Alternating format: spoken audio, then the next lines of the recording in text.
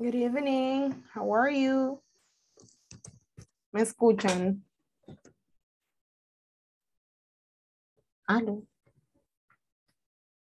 ¿Me escuchan? Hello. Can you hear me? ¿Me pueden escuchar?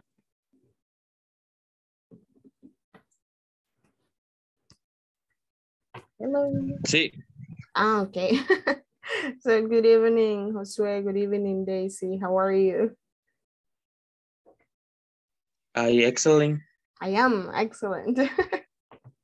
Do you have energy in your electricity service in your house?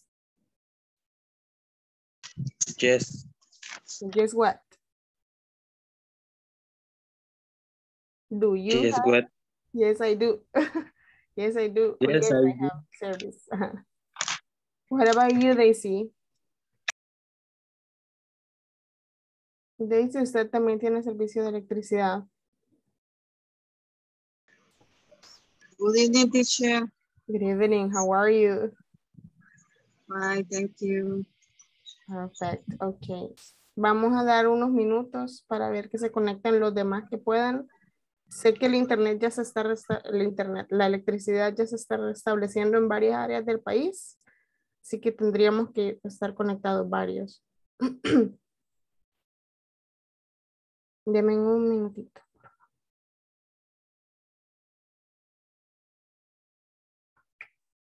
Solo les vamos a avisar que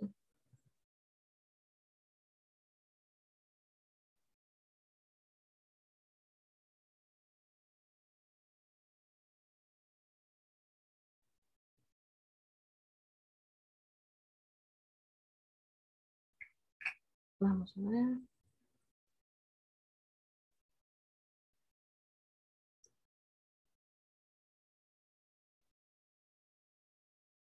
I see 5 participants. Veo que se están uniendo un par de participantes más. Así que les vamos a dar unos minutitos. Tenemos a Elena, Guadalupe, Ingrid, Joana, Josué y Daisy. Good evening. How are you, Elena? How are you, Ingrid? ¿Cómo están? Bye, teacher. You already have energy back. Ya tienen servicio de electricidad de regreso. Un ratito nada más. Bueno, pero mejor ni yo. Prefiero dar las clases a que nos atrasemos. Está bien, teacher. All right. So let me just share the presentation. Voy a compartir la presentación. Un minuto, por favor. Vean, se lo saco la presentación.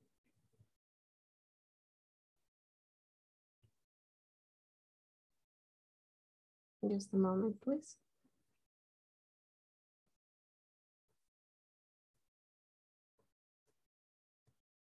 Y ahora se las comparto. Ya tendrían que estarla viendo, me confirman, por favor. Yes, teacher. Perfect. Ready, teacher. Good. All right. So we're going to start with questions with WH. Ayer estábamos viendo preguntas de información o WH questions con el verbo to be. ¿Quién se acuerda cuál es la estructura que estábamos viendo para hacer las preguntas de información con el verbo to be? ¿Quién me la dice? Who remembers? ¿Quién la anotó? Ayer les di la estructura. ¿Quién se acuerda? Let's see. Elena. No sé cómo se dicen eso. Preguntas de WH. Ajá, preguntas de WH, el verbo auxiliar, sujeto y el En este complemento. caso, el verbo auxiliar ayer sería ¿cuál? Ayer era be. El verbo to be. No era un auxiliar, ayer era el verbo to be. Ser o estar. Que en presente tiene 3 formas, que son, ¿cuáles son las 3 formas del verbo to be? Are, is, Yes. Correct. Am, is, are. For better order, right? Correct. Entonces preguntamos con el verbo to be. For example, Elena, where is your mother? Where is your mother?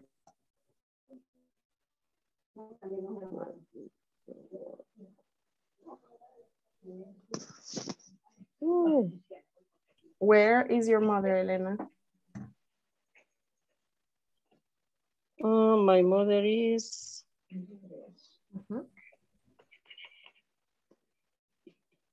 in the kitchen. Very Oh. good. Perfect, correct. Daisy, let's see. Daisy, how old are you, Daisy?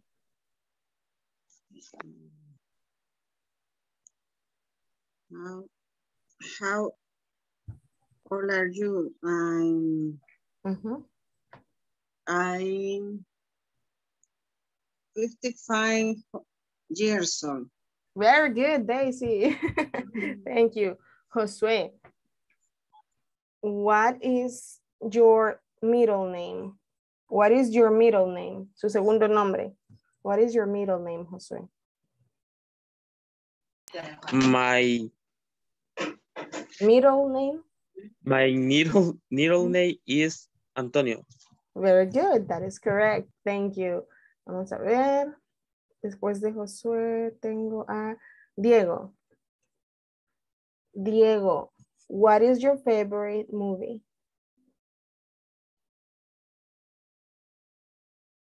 What is your favorite movie, Diego? My favorite is Spider. Very good. Good job, Diego. Claudia, who is your best friend? Who is your best friend, Claudia? My best friend is my mother. Very good, thank you. Then we're going with, let me check. Ingrid, no le he preguntado todavía, ¿verdad? Ingrid, what is your favorite book? What is your favorite book? La verdad no tengo ninguno, pero voy a responder.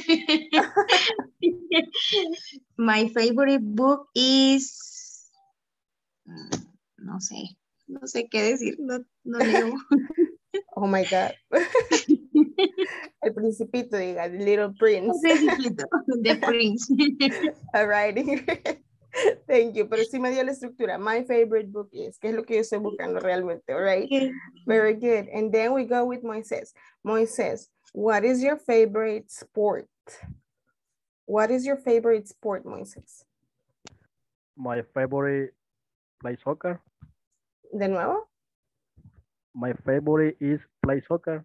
My favorite sport is. Sport is. Mi deporte favorito es, de nuevo. My favorite sport is play soccer.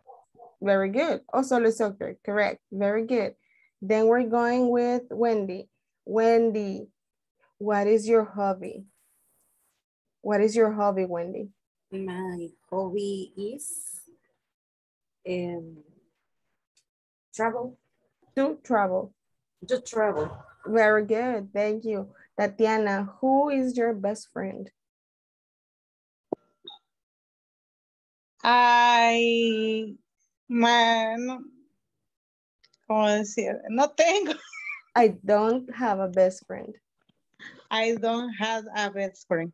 Very good. Thank you. We're going to ask Roxana. Roxana, who is your best friend?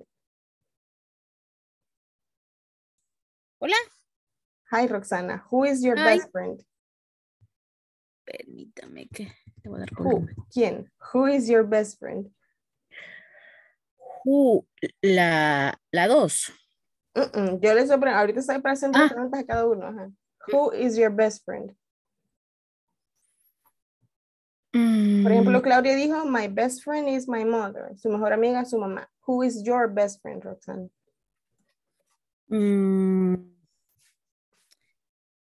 Yes, my best My best friend?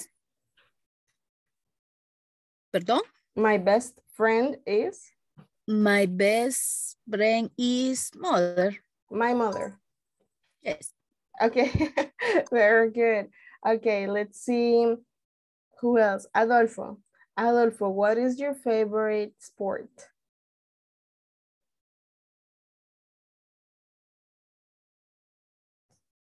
What is your favorite sport, Adolfo?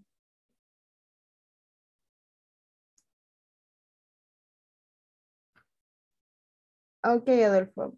Dice que se enciende la cámara y el micro no le levanta el internet. My favorite sport is soccer. Thank you. Very good, Adolfo. Ok. Let's see. Creería que ya les pregunté a los que estaban conectados. Wendy, ya le pregunté a usted. Yes. Okay. Perfect. Thank you. Now, here's what we're going to do. We're going to answer these question words, right? So you're going to select the question word on the left that matches the question on the right. Ustedes van a seleccionar la pregunta de todas estas que sea la que vaya acorde con cada una de estas. No es necesariamente la que está a la par. Tienen que buscar cuál es la que le aplica, ¿de acuerdo? So we need 7 volunteers for this one. Ocupamos 7 voluntarios para esta. Veamos. Tatiana, you are going to be number 1. Josué, number 2. Claudia Rivera, you will be number 3. Wendy, you will be number 4. Ingrid, you will be number 5. Diego, you will be number 6. And we have one more. Tenemos espacio para uno más, número 7. Diego es el número 6. Carla Patricia, you will be number 7. Thank you. Okay, vamos a iniciar. Number 1. When is your birthday? Birthday. Birthday. Correct. Si ustedes dicen birthday, están diciendo el día de la cerveza. Eso es otra cosa. Birthday. When is your birthday? Perfect. That is the correct pronunciation. Number 2. How are you? Yes, but number 2, how are you? Okay. Pero tiene que buscar la que va con la de la izquierda, Josué. Con la de la derecha, perdón. La pregunta, are you from? ¿Cuál es la de estas que va con esa?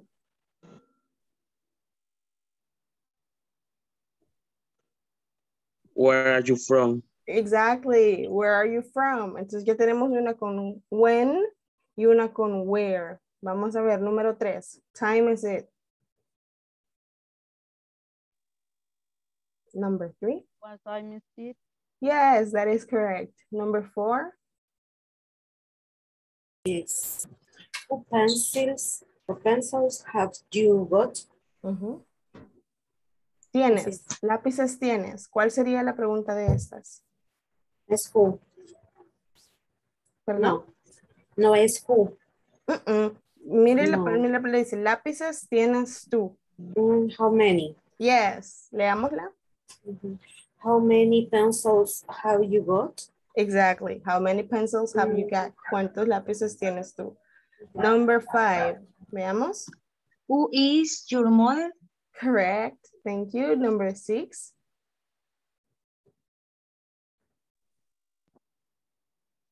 Estoy en duda, teacher, la verdad, ahí cuál puede ser. Vaya, veamos la respuesta. Estamos bailando. Yo no quiero.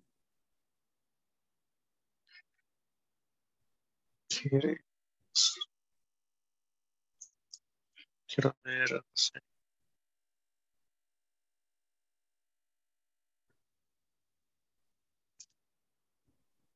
Está preguntando algo sobre bailando y le dice, si yo no quiero.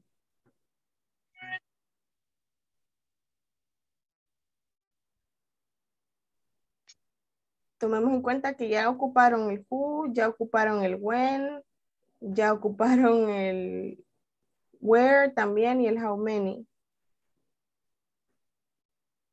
Sería why. Yes, that is correct. Why are we dancing? Porque estamos bailando si yo no quiero, right? Why are we dancing? And number 7, please. Are you? How are you? Correct. How are you? Very good. Number 2. We're going to talk about the verb to be. Okay. Si se fijan, estas preguntas son de información y son utilizando el verbo to be. Ahora vamos a hacer estas que son oraciones, no preguntas. Ustedes van a poner la forma correcta del verbo to be. Am, is o are. Okay, we need 6 volunteers. Ocupo 6 voluntarios acá, veamos. Daisy, you will be number 1. Elena, you will be number 2. Roxana, you will be number 3. Claudia, you will be number 4. Tatiana, number 5. And Carla, you will be number 6. Y también se llama Carla el number 6. Veamos. My brother is tall. Very good. Number 2. I am at the school. Perfect. Thank you. Number 3. We are happy. We are sad. We are happy. We are sad. happy. We are sad. Number 4. Students are studying. Studying. Studying. Yes. Sorry. Number 5. The parrot is red and blue. Correct. Thank you. And number 6. Carla is thin. She is fat. Very good. But in this case, okay, we got 2 different sentences. Nice. Ahora, ¿qué vamos a hacer a continuación? Bueno, antes de... Vamos a esperar que cargue la compu. Le vamos a pasar lista. Give me one moment. Antes de que pase algo, le voy a pasar lista. So, just a moment, please. Estamos a 18. Miércoles 18. César Alexander Parada. César Alexander Parada, segundo llamado. Cristian Giovanni Martínez. Cristian Giovanni Martínez. Segundo llamado. Claudia Verónica Rivera. Present teacher. Thank you. Daisy Elizabeth Recinos. Present teacher. Thank you. Elena Guadalupe Andrade. Present. Thank you. Idalia Guadalupe Cornejo.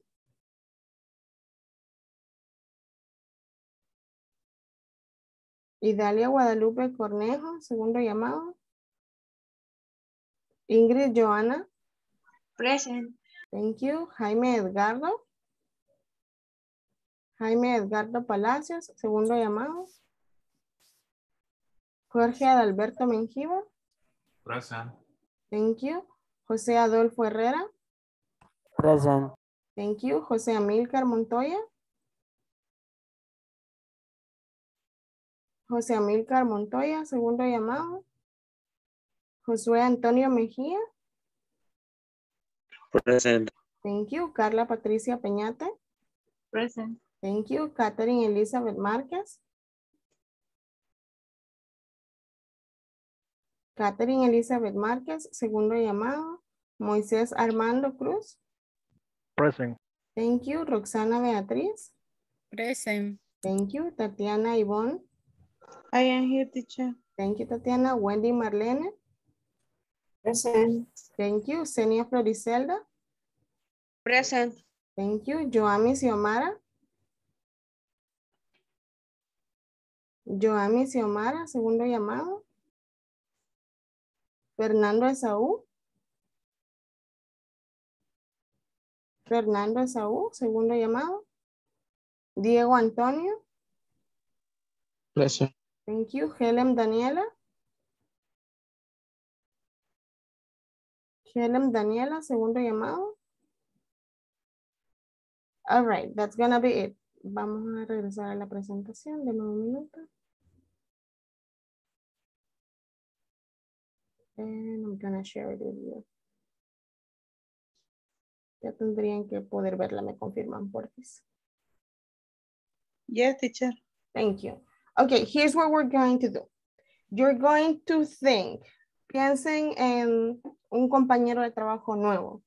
Es el primer día de trabajo de su compañero. Él es el nuevo, así, full, cero, nada. Acaba de llegar. You have to give him or her instructions. You need to give instructions to the new employee on how to do the job on his or her first day at work. Okay? Try to include some negative sentences. Okay? Van a escribir lo que ustedes le darían de instrucciones a su compañero en el primer día de clases, de trabajo. El primer día de trabajo, ¿ok? For example, in my case, si fuera el primer día de trabajo de mi compañera. Ok, primero como welcome, ¿verdad? To the company, bienvenida a la compañía. The first thing you need to do is text the group in the morning to let everyone know that you have arrived. Lo primero que se hace en la mañana es escribir en el grupo de Teams y avisarle a todos que ya estamos en la oficina, all right? Next, you have to check the emails and you have to respond the most important emails first. You don't have to answer the emails that are not relevant immediately, okay? Lo primero que se hace después de reportarse es contestar, revisar los correos, contestar los más urgentes.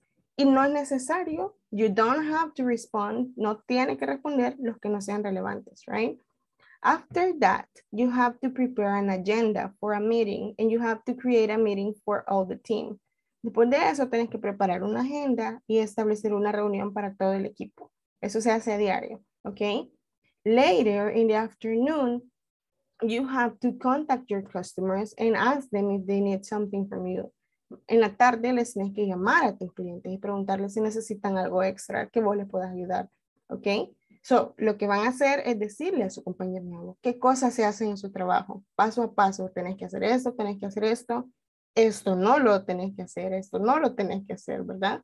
Así que mínimo 8 oraciones para dar instrucciones sobre un día completo de trabajo a nuestro compañero nuevo, mínimo 8 oraciones. Simple present, action verbs o simple present verb to be, como ustedes escojan. Solo acuérdense, el verbo to be no va en la misma oración con action verbs, ¿ok? Les voy a dar 5 minutos para esto, son las y 23, sería las y 28 entonces. All right, so we have 5 minutes. Si tienen preguntas de vocabulario or pronunciation or context, let me know. Vuelvo y repito, van a escribir las instrucciones que le darían en inglés, obviamente, a un compañero nuevo en su primer día de trabajo. Esto se hace después, esto se hace tercero, esto no se hace, etcétera, right? 8 oraciones como mínimo. 5 minutes.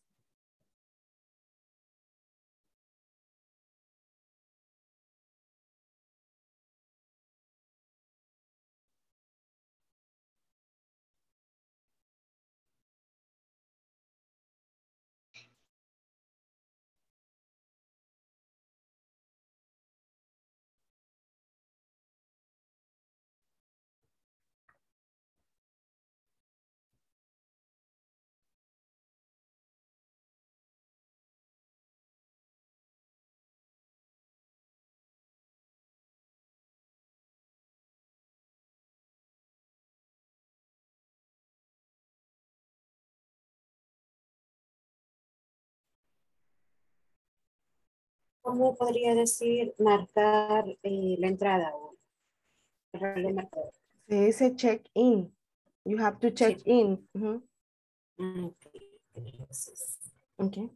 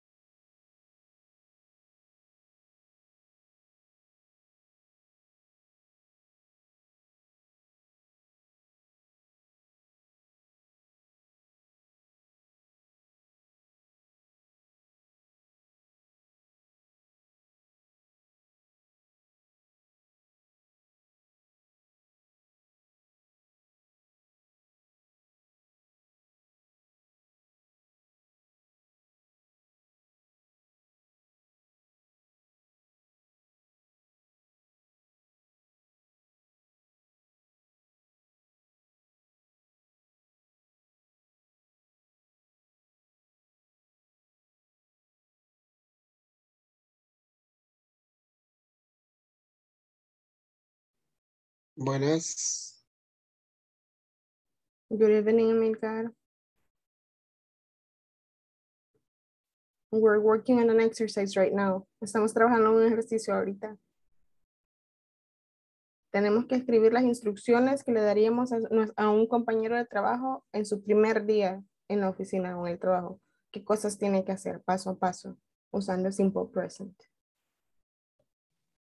Lo hice ahora con un muchacho nuevo, pero Ahora lo va a hacer en lo que yo inglés. le dije, que ya no lo voy a escribir porque ahí donde estoy yo es bastante duro y fuerte para hablar porque no se puede hablar así tan Ok. calmado porque Trate de no van a escribir las entender. Trate de escribir las instrucciones de manera que tus compañeros puedan entender. Nada complicado, nada complejo. ¿Ok? De manera sencilla lo ponemos. Ok, let's start. Josué, no sé si quiere iniciar usted o solo se le olvidó la manita ahí. Se había quedado la mano arriba. Vaya. Carla Patricia, ¿usted quiere iniciar o también se le quedó la manita ahí? También se me quedó la manita ahí. Ajá, muchachitos. Les voy a dar 2 minutos más entonces. A las 10:30 podemos iniciar, ¿de acuerdo?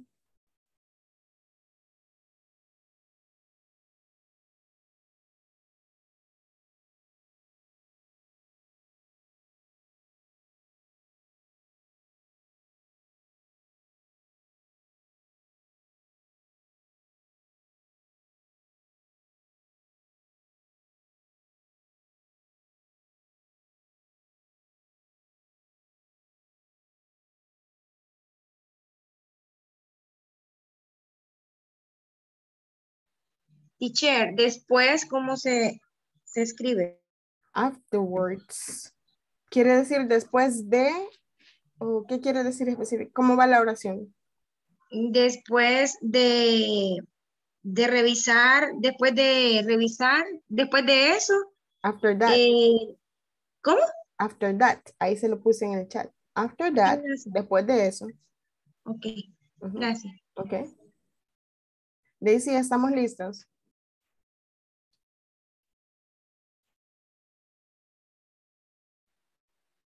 Yes, teacher. Perfect. Vamos a iniciar entonces con usted, Daisy. Compártanos the instructions. Okay.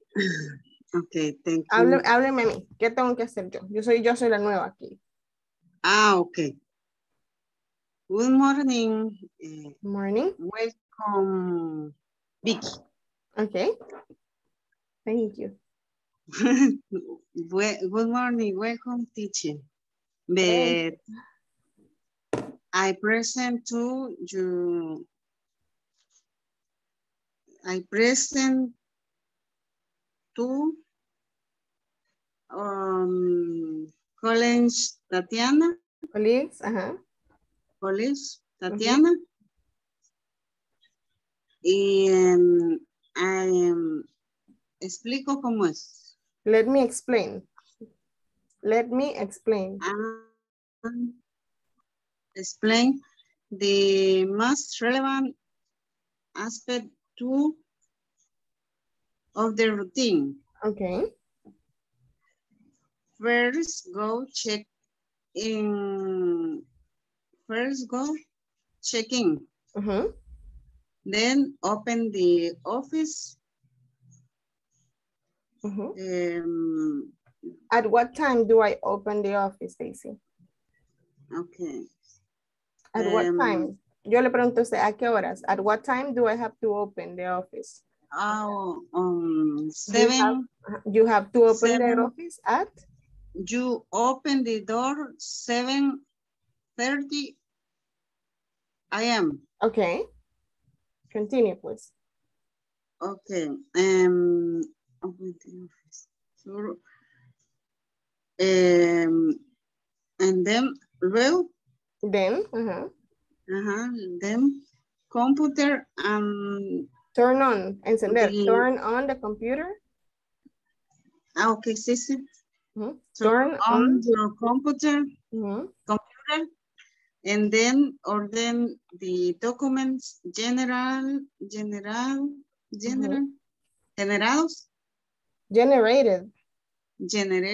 the day before.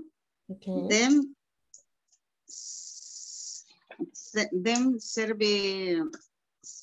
service customer and invoice the products they carry.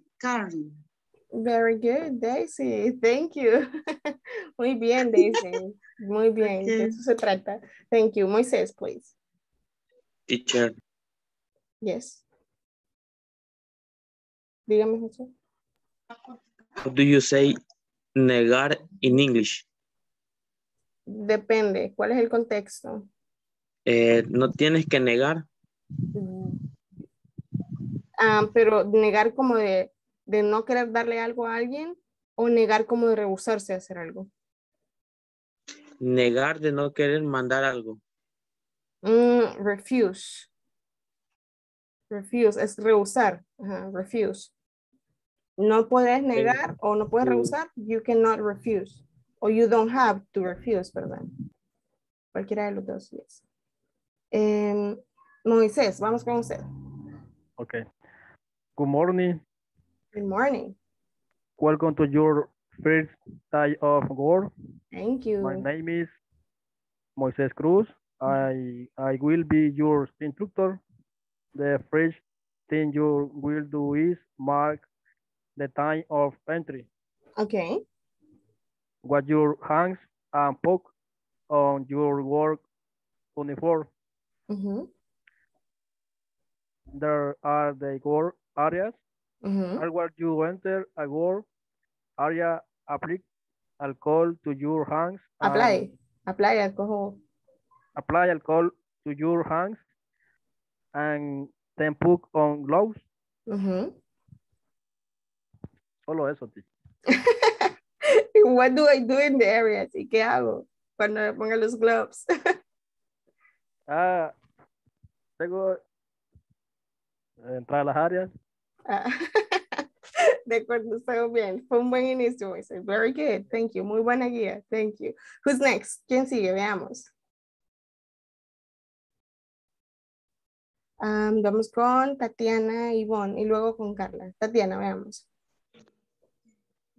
I say, welcome to our company. It is a pleasure to have you as a partner. Thank you.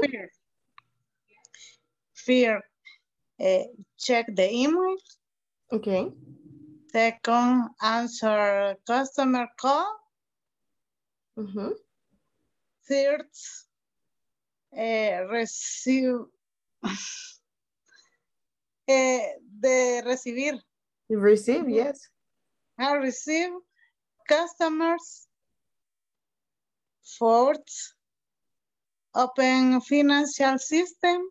Okay. Fifth, solve customer doubt. Six, be nice to all customers. Be nice. Be nice. Be nice to all customers. Okay. Seventh, learn financial system. Very good, Tatiana. Thank you. Thank you. Paso a paso. Muy bien. Carla Patricia, veamos. Good morning. Welcome. My name is Carla. Morning, Carla. My name is Carla. Your check-in time is at 8 a.m. Your checkout time is at 6 p.m. Your lunch time is at 12 p.m. to 1 p.m. Your list of activities is this. If you have any question, you can ask me at any time.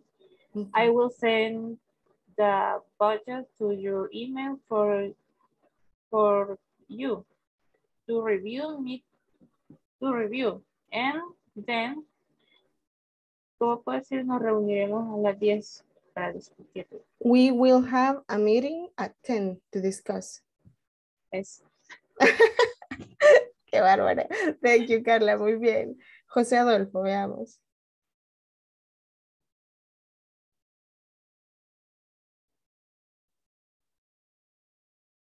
Adolfo, veamos. Está en mute. Uy, perdón.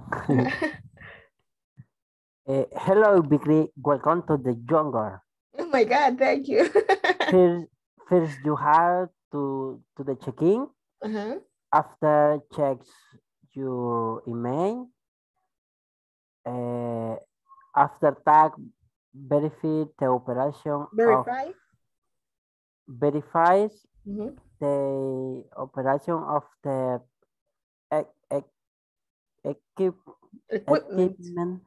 equipment. Review the activities panel at carry 10. No, ¿cómo es? Carry conforme a prioridades. Conforming priorities. No, pero es conforme a, sería according to priorities. Ok, entonces sería according review the activities panel and according to the priority. Exactly. Okay. Letter you to stay to support our department. Okay, very good. Thank you. Thank you. Good job, Adolfo. Muy bien. Vamos a ver quién más tiene instrucciones para el primer día de trabajo de su compañero. Veamos. Juegos. Faltan varios que no lo han dado, así que vamos con Claudia Rivera, please.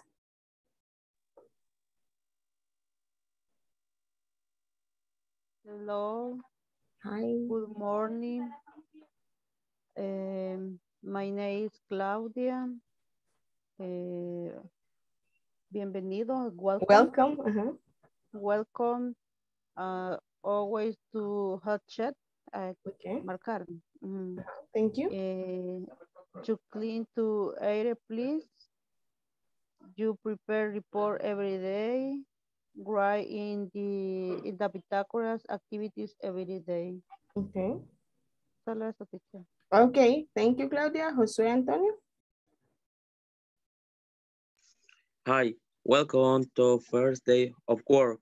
My name is Josue, and there are some rules.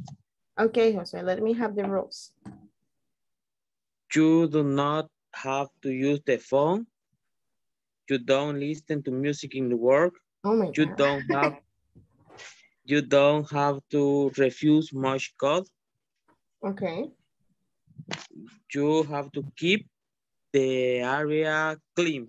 And to identify the order. Identify. En vez de identify, identify. Identify the order. Very good, Josué. Thank you. Empezó con los nos. Very good, Josué. Thank you. Wendy Marlene, veamos. Hello, nice to meet you. My name is Wendy. Welcome to company. Firstly, you must check in the morning. Please, you don't go later at work. Okay. Next, you turn on computer and check your emails and reply. Okay. Reply all. Reply. Reply, no, reply. Reply. Then you must check the account of BCR from review balances and invoices pending of print. If you have invoices of FedEx or DHL of local charge for airway bills, you must do these payments online bank. Pay attention so much all emails. It's important. The hour of coffee break is at 10 a.m. 10 a.m. and 2 p.m. Perfect. Wendy, very good job. Thank you. Solo con el trabajo. Creo que estaba intentando decir, no tiene que venir tarde al trabajo, ¿verdad? Entonces, en vez de decir, you don't have to go, tiene que decir come. You don't have to come late. Come. Okay. Come es venir. Go es ir. Yes. Solo eso, Wendy. Es súper bien. Jorge, veamos. Hello. Welcome to your new job. Thank you. I showed your desk. They are your new colleagues. Colleagues. I also introduce you to the bosses. Okay. Now, follow me. This is the kitchen and the machine to make espresso. Perfect. You have to leave clean the area you use it to make coffee. Then we enter the factory and now each production line. Don't touch the machine, just take out rescued products. All right. After knowing the factory, we return to the office to work. Little by little, you will get to know the whole company. Very good. En vez de be es by little, poco a poco. Little by. Yeah, very good, Jorge. Very detailed. Thank you. José Amilcar, veamos. Hi, how are you? My name is Amilcar. Hi. What's your name? Vickery. Will the first thing you have to do is pay close attention to what I'm doing. Okay. Mira, aquí quería poner, tú también tienes que obedecer. You also have to. To also. Así es. Sí. Okay. You also have to obey what I tell you, send you to blind. Okay. If you don't know a tool, tell me and I'll tell you what it is. I'll tell you what it is. I'll tell you what it is. Okay, thank you. Over time, you will learn and be a water pump installer. Perfect. Good job, Amilcar. Lo pudo resumir muy bien. Thank you to everyone who participated. Gracias a los que participaron. Estuvo súper bien. Y de eso se trata. No solo es de conocer cómo forman oraciones, preguntas y respuestas en un tiempo gramatical, es ponerlo en práctica realmente, conversando, generando conversación, right? Very good. Now, we're going to start saying, recapitulando, ayer estábamos viendo preguntas de información con el verbo to be específicamente, ¿de acuerdo? So now we continue to talk about information questions or WH questions, but in a different setup. Continuamos hablando de preguntas de información en presente simple, pero esta vez vamos a hablar sobre verbos de acción. Ya no vamos a hablar del verbo ser o estar, verb to be.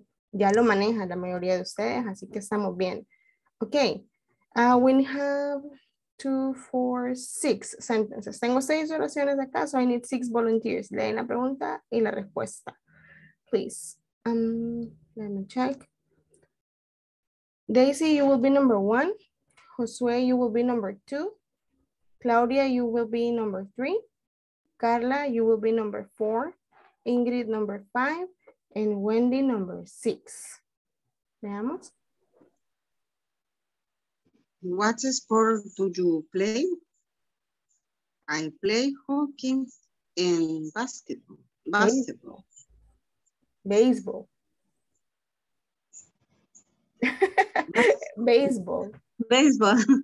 Thank you. Sorry. Okay, number 2.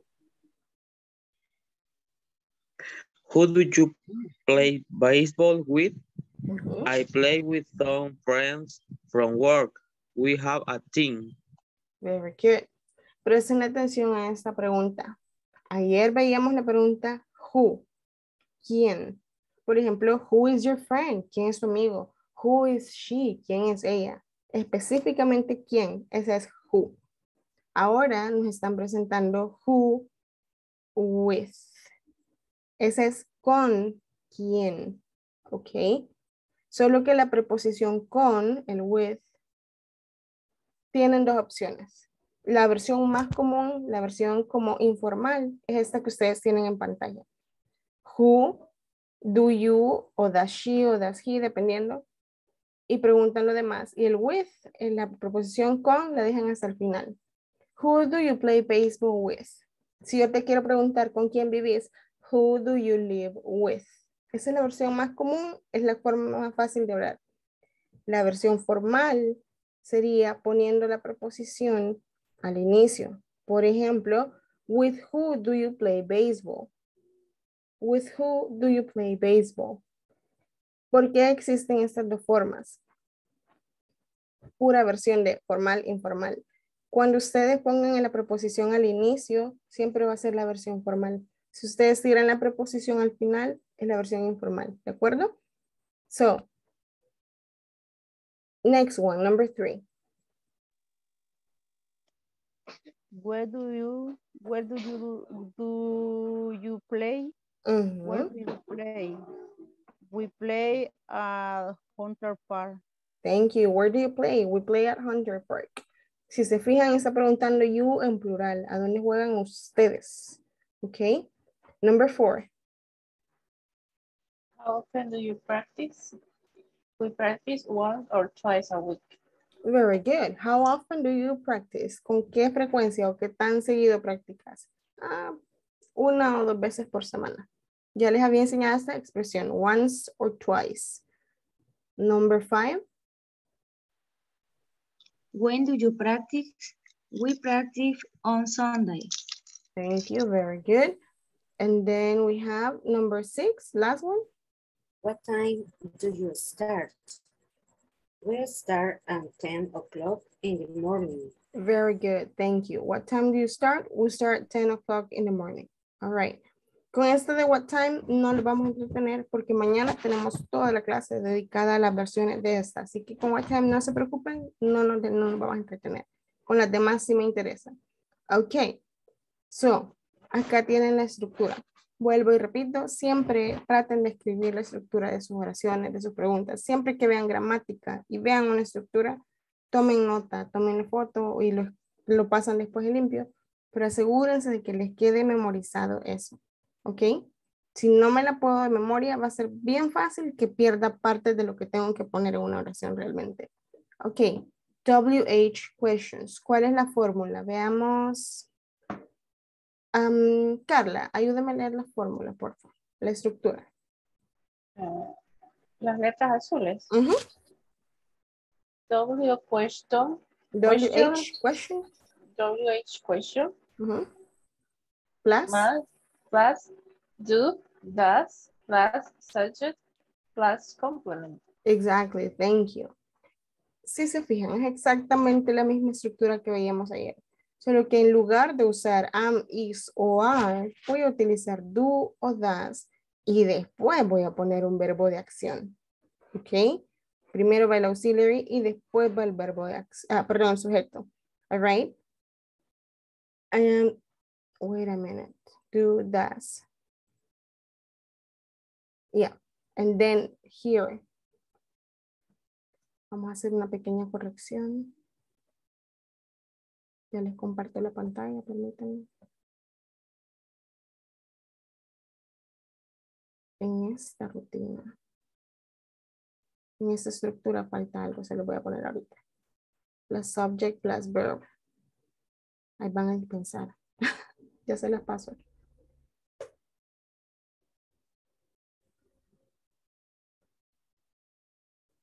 Ok, se los comparto de nuevo. Deme un minuto.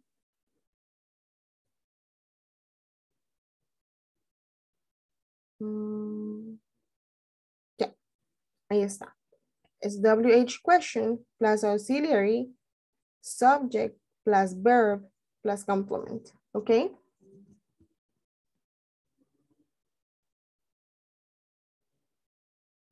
Solo le van a agregar el verbo después del sujeto. Las preguntas en tiempo presente con verbos de acción llevan la pregunta de WH, el auxiliar, el sujeto, el verbo va a ir en su forma base. Aquí no le van a agregar S, por ejemplo, cuando es tercera persona. ¿Por qué no lo van a hacer? Porque tienen el auxiliar. Siempre que hay un auxiliar, yo no cambio los verbos. ¿Ok? So we have 2, 4, 6, 8, 9 questions.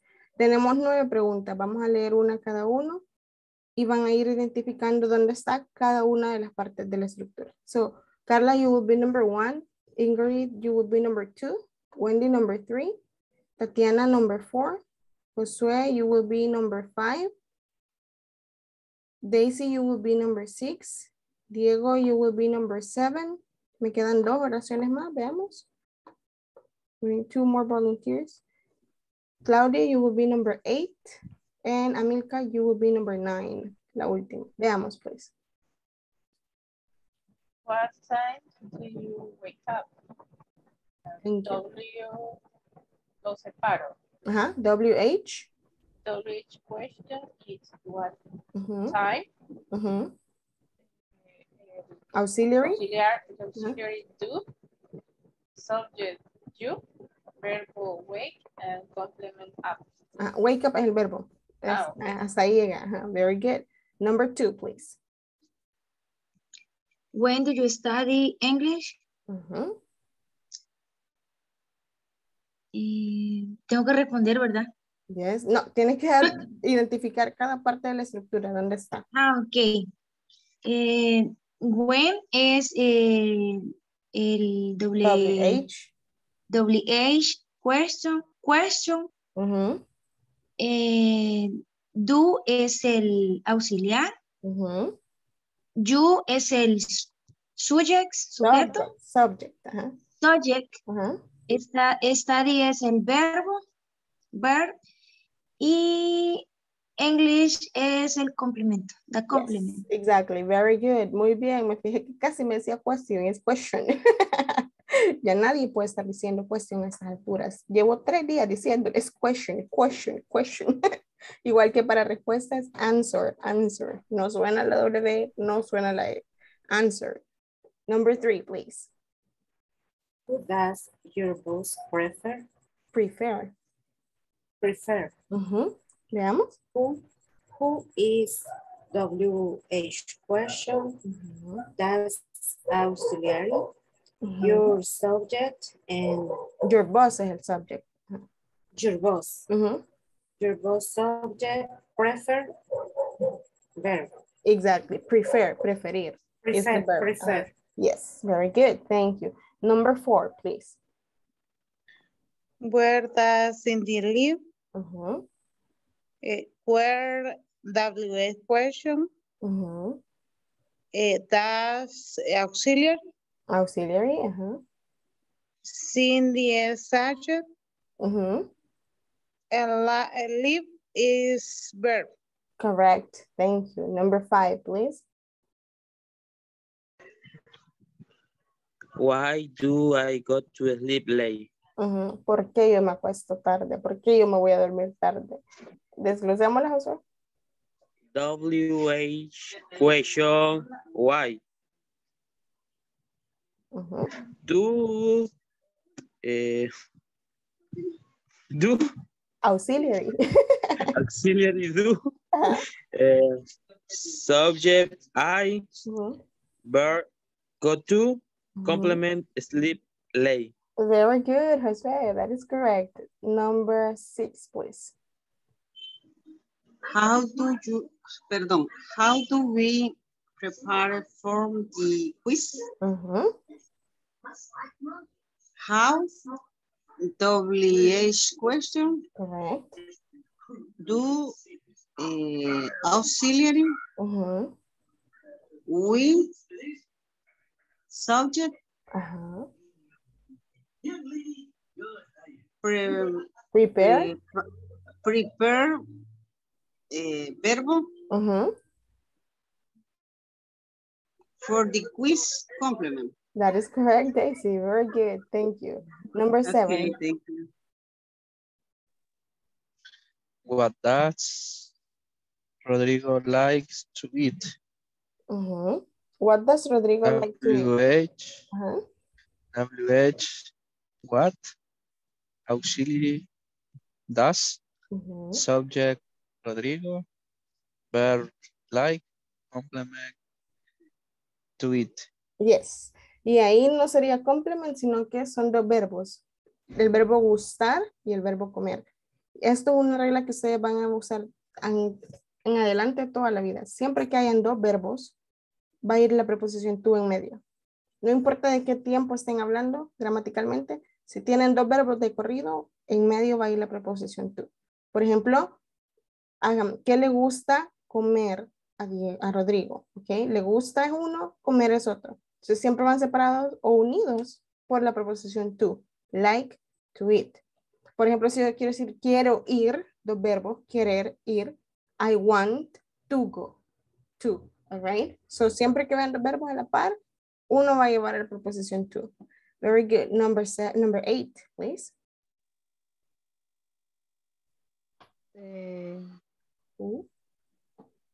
Who do I exercise why? With. WH question who, auxiliary do, subject I, verb exercise y el complement. La preposición with. With. Yes, thank you. Y number 9, please. How often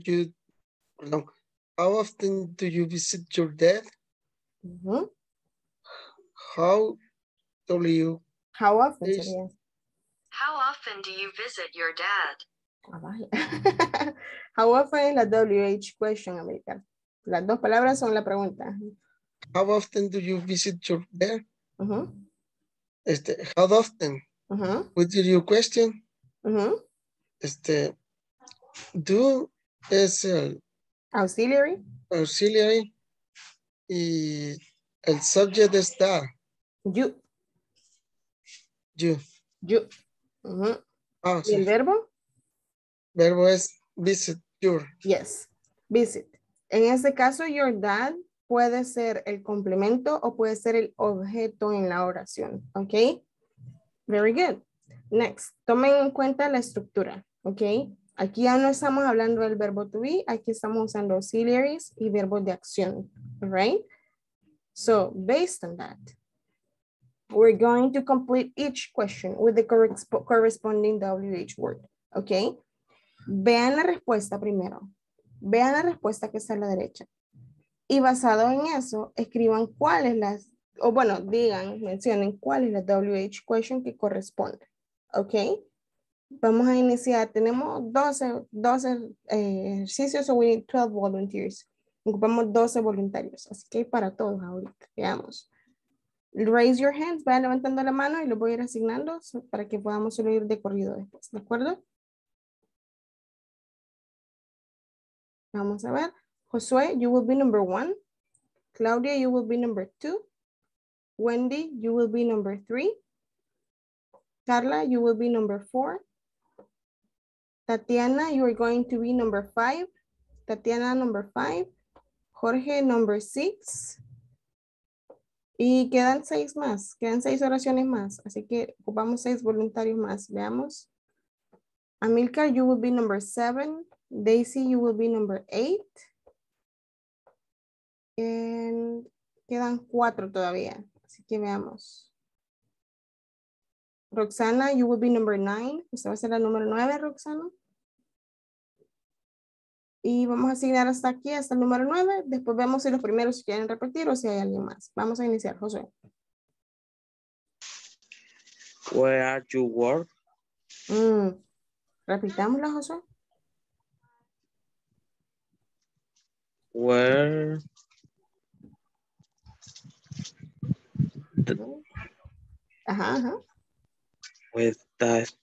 Where does you work? Da es para he, she, it.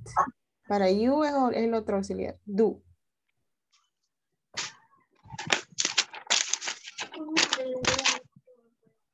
Where is you work? No, solo tiene que cambiar en vez de das, usar do. El verbo to be. Where do you work? Yay, that is correct. Yes, where do you work? Ok. Y solo como refresher, solo como recordatorio, el do es para primera persona, segunda persona y plurales. Solo he, she, it pueden usar das. Si mi sujeto no es él, ella o eso, no ocupa el das. Todos los demás ocupan do. Solo esos 3 ocupan das. Ok. Vamos con number 2, please.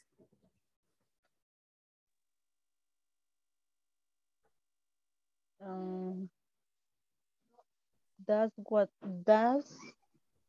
what time Anna get at? No puede ir el das al principio. Pero Acuérdense sí de la lo voy a estructura. utilizar. Sí lo utiliza, No. pero respeten la estructura que les di aquí. La Okay, WH va okay. primero y la auxiliar va después, sujeto y verbo. Ajá. Okay. What time does Anna get at? She gets at 6 a.m. Yes, that is correct. Es como música para mis oídos cada vez que lo hacen bien. Very good. Number 3, please.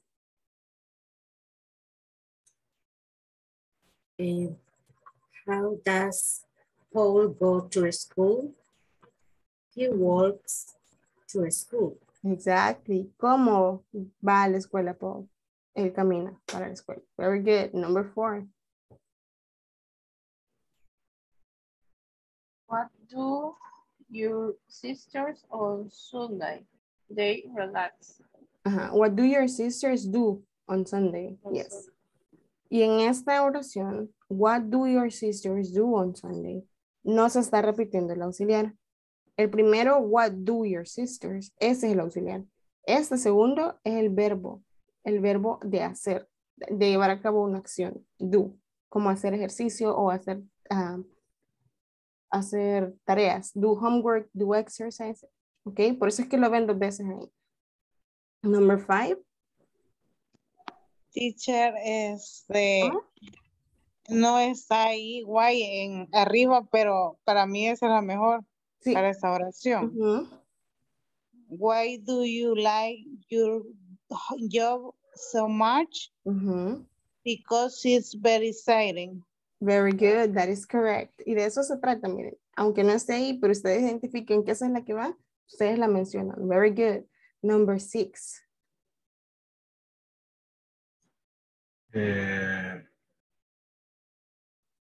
What do your parents buy groceries? Mire la respuesta, Jorge. Los domingos, on Sundays. No puede ser what. Sería when. When do your parents buy groceries? Yes. When do your parents buy groceries? Y groceries sería abarrotes. Cuando compran los abarrotes tus papás. Groceries. Las compras serían. Las compras del mercado, las del super. Yes. Okay. Perfect. Number 7. And your brother to go to school? Veamos la respuesta. He goes to Lincoln High. He goes to Lincoln High. Están subrayando el nombre de la escuela. Entonces, ¿cuál sería la pregunta? With your brother go to school. We no es una pregunta, Mirka. Where? Where? ¿A dónde? Where your brother go to school? Se está saltando el auxiliar. Where? Where do you? Your brother es tercera persona. Where?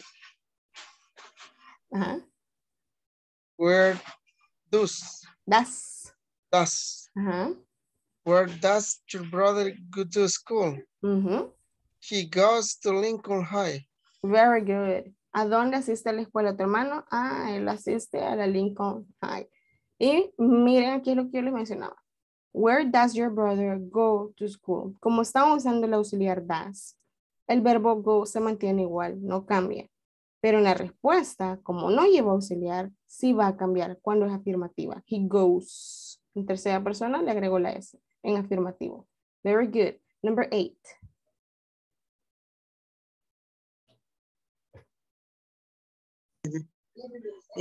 What does Angela do for living? What does Angela do for a living? Respuesta. She's a nurse. She She is a nurse. She's a nurse. Exactly. Thank you. Very good. Number 9. What do Why do you leave? Why do you leave your home? Ahí no dice leave, dice like. Porque Perdón, te why gusta do tu you trabajo. like your home? Job. Job. Why do you like your job? Why do you like your job?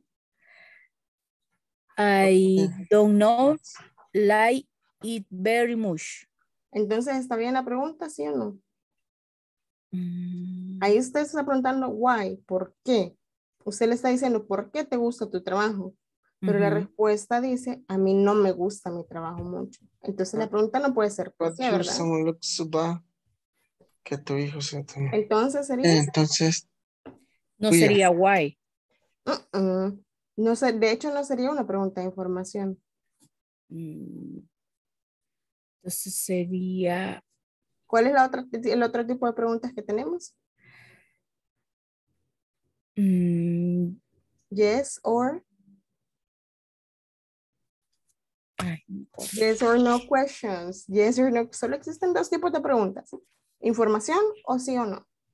Entonces, si no es una pregunta de información, tiene que ser una pregunta de sí o no. Y miren cómo nos está contestando. Es una respuesta de negativo. I do not like it very much. Entonces, ¿cuál sería la pregunta? Sería con do, ¿verdad? Exacto, ajá.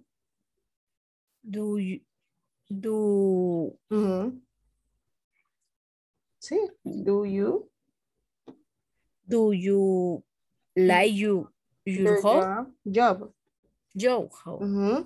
No, hub no, es job. Job. Ajá. Do you like your home?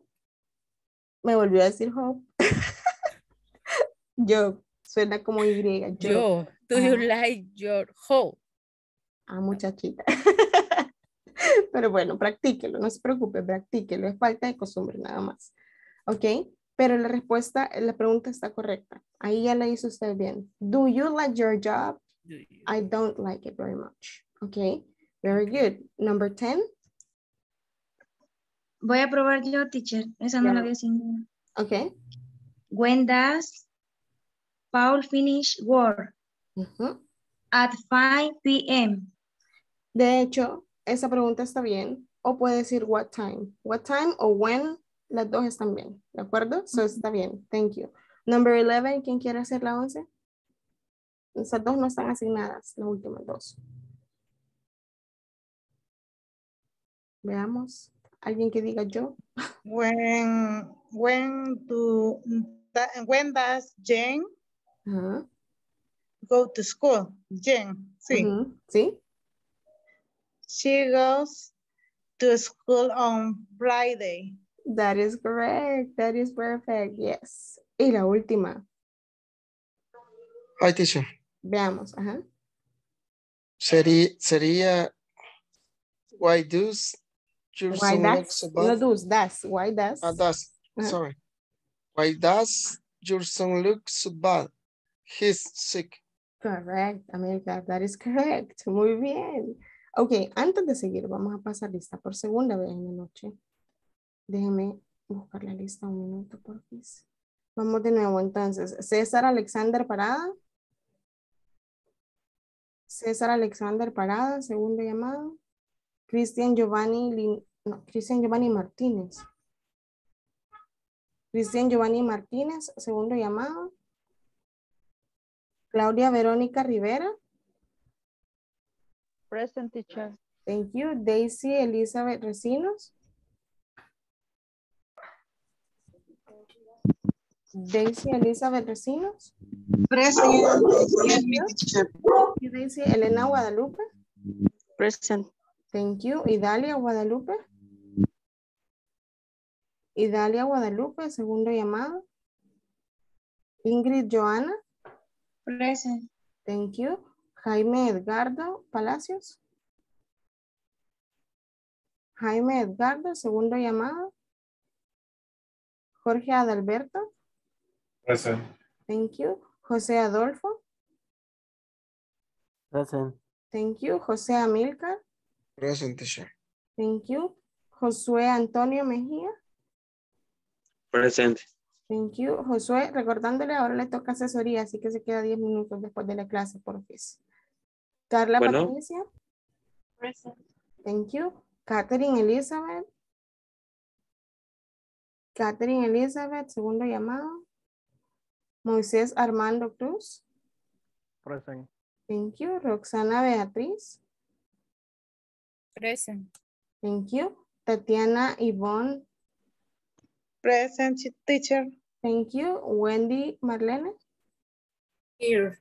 Thank you. Senia Floricelda. Present. Thank you. Joami Xiomara. Present. Thank you. Fernando Esaú. Fernando Esaú, segundo llamado. Joami me dijo present, ¿verdad? Yes, teacher. Thank you. No la había escuchado, Joami. Diego Sí. Antonio. Present. Thank you. Y Helen Daniela. Helen Daniela, segundo llamado. All right, let's continue then. Un minuto.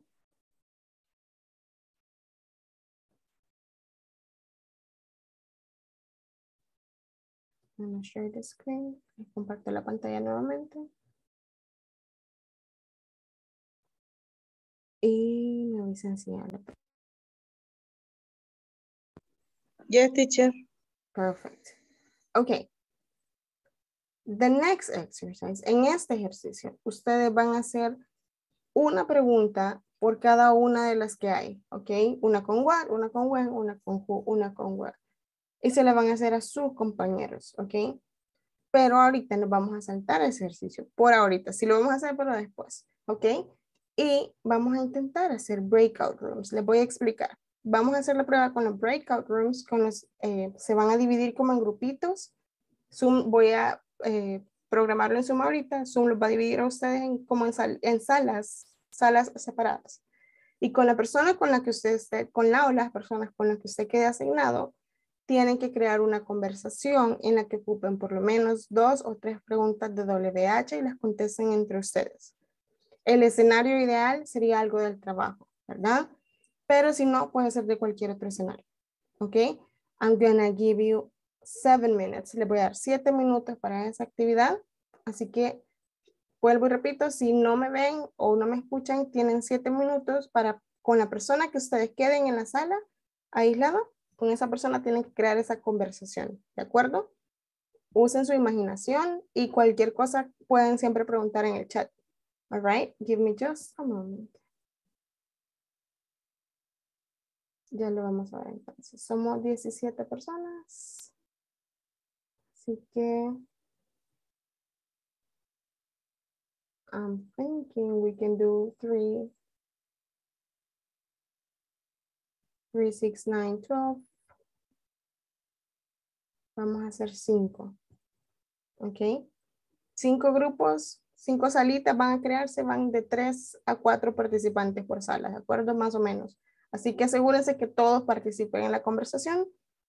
Y vuelvo y repito, 2 o 3 preguntas de WH como mínimo, ¿de acuerdo? Tienen 7 minutos, aprovechenlos. Una vez los 7 minutos empiezan a partir de que se les separen las salas, ¿de acuerdo?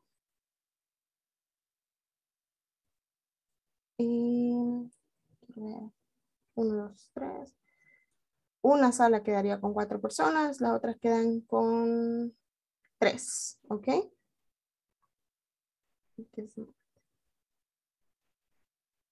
Les aparece una invitación de join breakout rooms, denle en aceptar.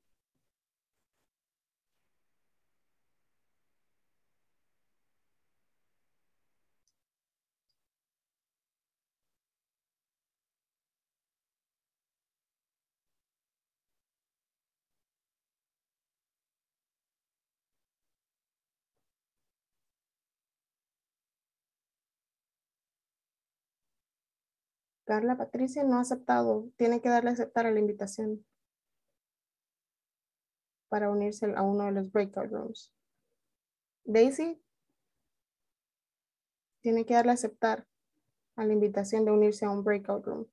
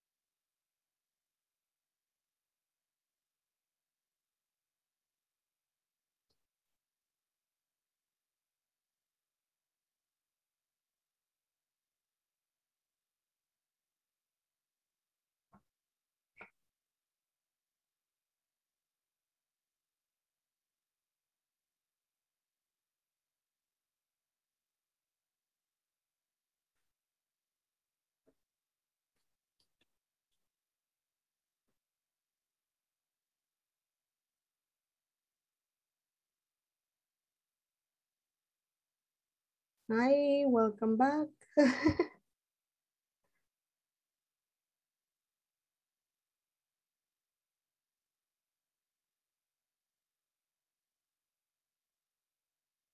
Solo vamos a esperar que regresen los demás, Ingrid. Solo esperamos a que se regresen. Yo me regresé. Ingrid se nos corrió. No fue eso. No, es que les da 60 segundos exactos para salirse, vaya. entonces, ajá. Vuélvanos a meter. Ah, bien. Hasta les di un minuto extra, no es posible. Que no Vaya, pues. No ensayamos. All right. So, ready? Ya estamos listos. El tipo número 1 va con Ingrid, Joana, Jorge Mengíbar, José Adolfo y José Amílcar. Pueden iniciar. Ok. Yo voy con Amílcar, creo. Vaya, veamos, escuchemos la conversación, pues. Hello, where do you work? Creo que Hi. Milka no ha vuelto a comer nada. Está aquí. Sí. Repeat, please. Where do you work? My work is almacén de vidrio. I work at. Okay. I work at almacén de vidrio. Okay. Who is your boss? My boss is...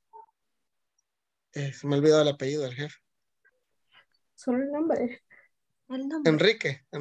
Okay. Okay. What do you like about your job? ¿Qué te gusta más de tu trabajo? Sorry. Es que yo... A mí ya me cuarto más que todos vienen a dormir aquí. Ay, disculpen. Repetímela, por favor. Le puedo poner Word, teacher, en vez de yo. No. Así es. Ok.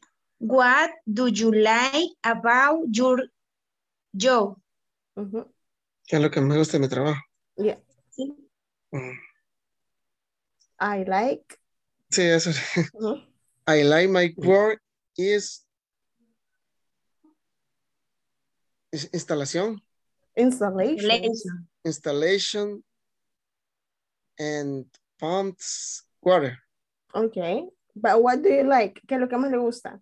The salary, quincena, the breaks. A mí lo que más me gusta de mi trabajo A mí es que me irme. paguen. Sea honesto, Amílcar. No, es que eso me gusta. Okay. No, me gusta lo que hago. Bueno. El pago es compensativo. Ya. No. Gran Sí. mentira. Vamos a ver. Van Jorge y José Adolfo, por favor. Hi, Adolfo. How Hi. do you get your job? Repeat, please. How do you get your job? To your job. To your job.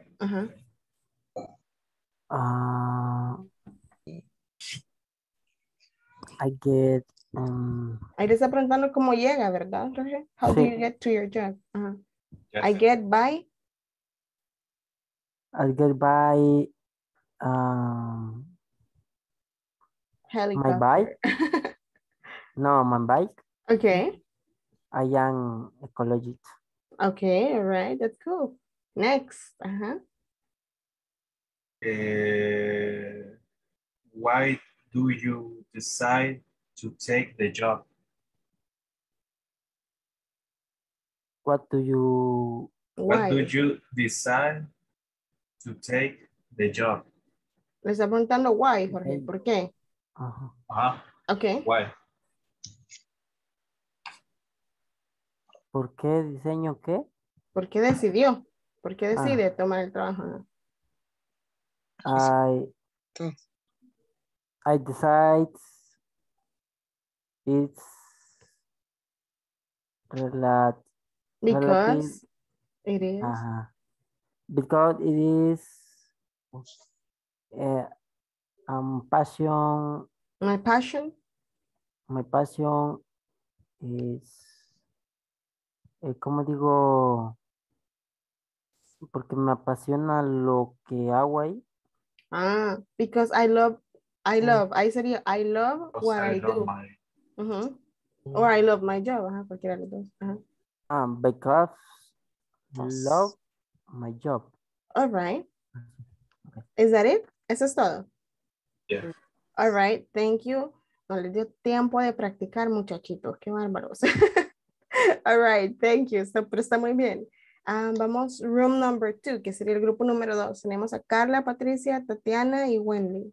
What time do you have breakfast in the work? Amilcar tiene el micrófono abierto. A mi hija le estoy dando preguntas. Esta de MEC. Ok, vamos, grupo número 2, por favor. Hello, my name is Wendy. What is your name? Hello, my name is Tatiana.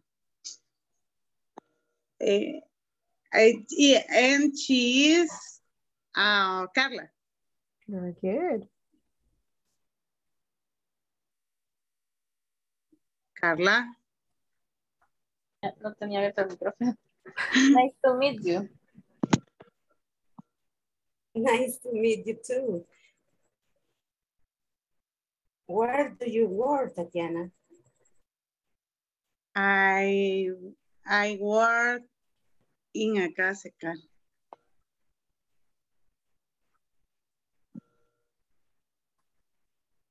Carla? I work in Financiados.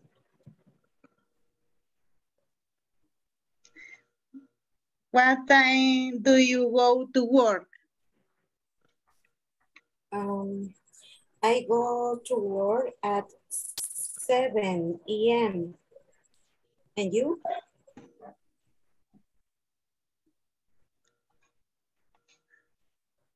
I go to work at 7:30 a.m. Nice. Nice to meet you, Tatiana and Carla.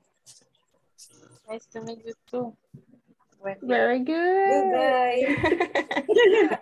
Muy bien, qué bonito les quedó. Very good, ladies, les quedó muy bien. Grupo número 3, Diego Antonio, Moisés Cruz y Zenia Floricelda.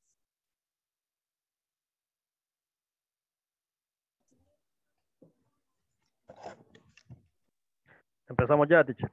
Yes. What is your name?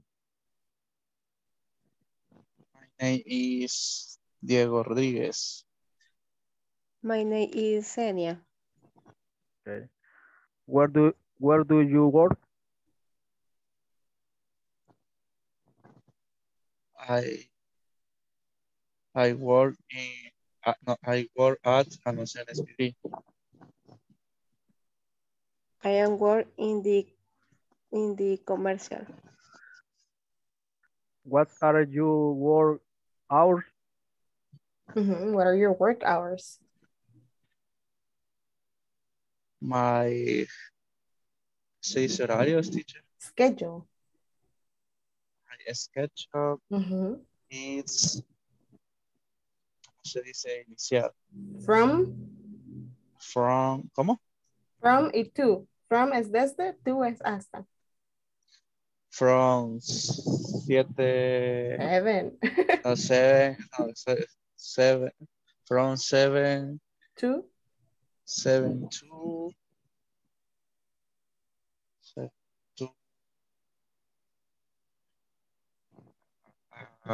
4. Okay. 4 p.m. Okay, from 7 to 4 p.m. Okay.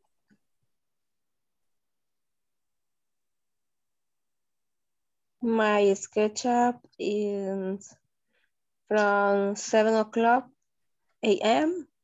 to 3:30 p.m. 30, 3:30. 3:30 p.m. And you? My hours are from Monday to Saturday.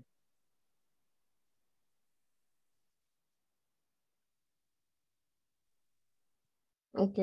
Falta más. O hasta ahí es. No, hasta ahí. Hasta ahí. Tienen que avisarme, muchachitos. Yo adivinando, esperando más de la novela. Ya terminó. Very good. Thank you. Group number 4. Claudia, Joami y Josué.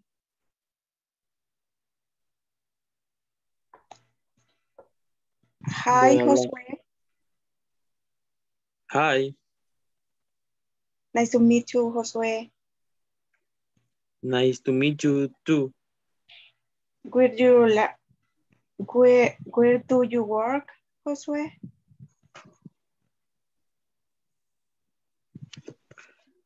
Now I work in Vidri store.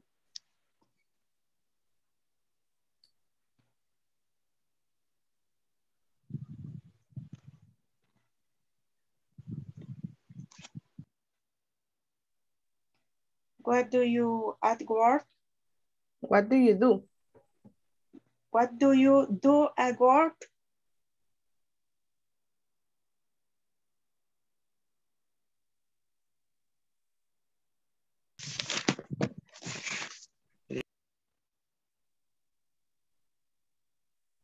Se puso en mute, Josué.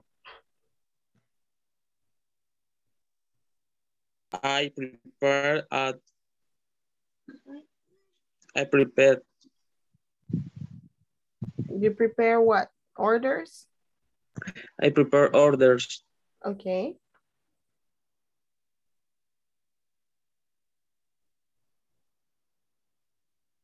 ¿Quién sigue?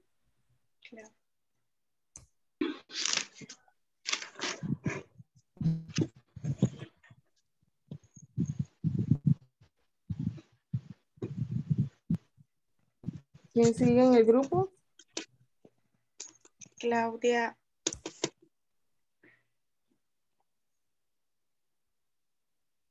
¿Puedo hacer otra pregunta, Josué? Sí. Yes. Yes. What time do you go to work, Josué? Repite la pregunta, Yami, por favor. What time do you go to work?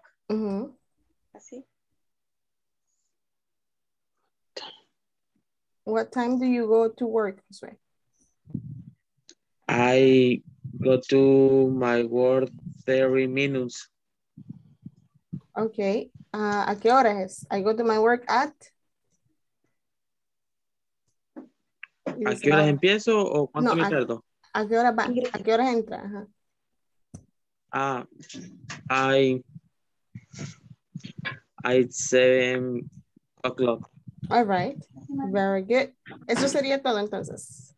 Yes. Thank you. Okay. Claudia Rivera se quedó sin participación. Room number 5. Daisy, Elena y Roxana. Claudia.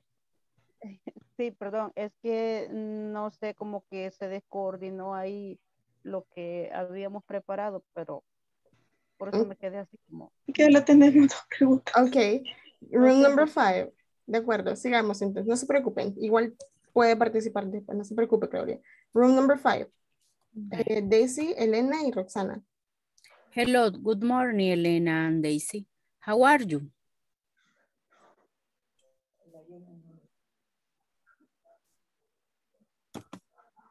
Good morning, Roxana. I'm fine, thanks.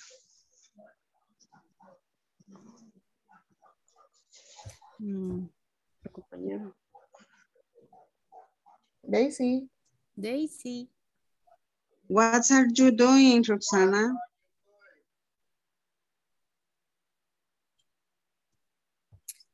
I check my email. Okay. What are you doing, Helen? I review the correspondencia, no sé cómo se dice. Correspondence. I review the correspondence. Where do you from, Roxana and Daisy? Where are you from? Oh. ¿De dónde eres? Where are you from? Where are you from? I am from. I am from San Salvador. I am from San Salvador.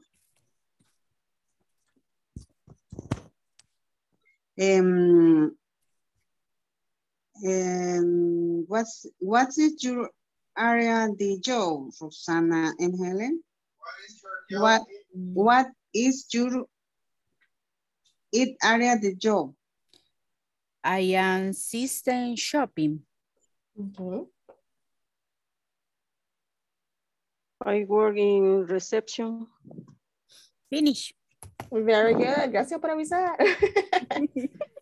Good Thank job. you. Good job, everyone. Muy bien. Gracias a todos por el esfuerzo. Miren, esta era la primera vez que estábamos trabajando con breakout rooms. Así que vamos a tomar lecciones. Tomamos tips, ¿de acuerdo? Siempre que usted ingrese a un breakout room, no pierdan el tiempo. De entrada a lo que se les dio las instrucciones, porque el tiempo está contadito para esas actividades. Entonces, de entrada, nos dijeron que hiciéramos una conversación. Vaya, le empezamos así, tú sos este. Alguien tiene que tomar el liderazgo y guía. Siempre necesitamos que alguien tome el liderazgo. Así que si usted ve que nadie está ahí, ofrézcase usted, sea quien sea, ¿de acuerdo? Y si hay más de uno, mejor, trabajen juntos. Aprovechen el tiempo de los breakout rooms para que salga todo cabal como se les pide.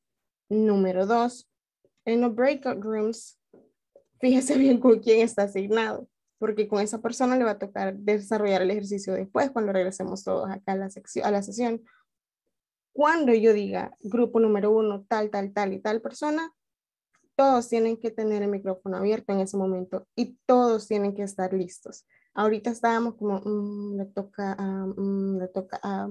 Y eso está bien, es la primera vez, así que ahorita no pasa nada, estamos aprendiendo el proceso. Pero es necesario que siempre hagamos retrospectiva y tomemos tips para ir mejorando, ¿de acuerdo?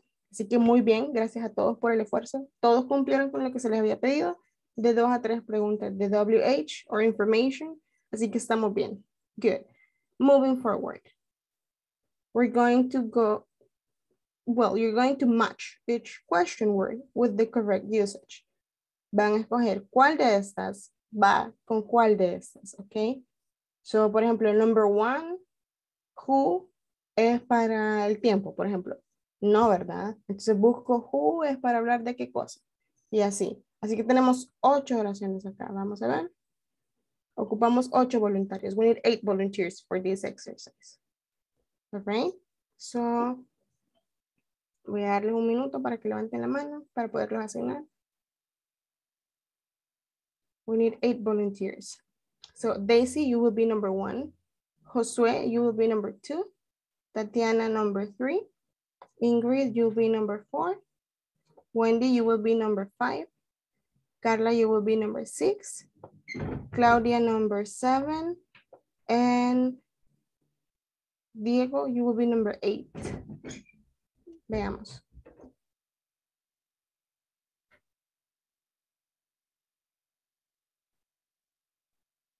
Daisy está en mute.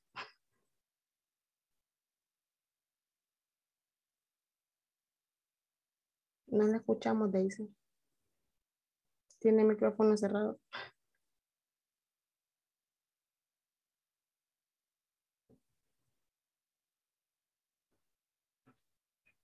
Daisy, tiene el micrófono cerrado. Hey, sorry, where are my keys? La 1 es esta, Daisy. Y esta es ahorita el ejercicio A. Ay, sorry. Who. Esa pregunta la ocupamos para preguntar qué cosas. De todo lo que... Where people resolve possession of claim. Yes, who are...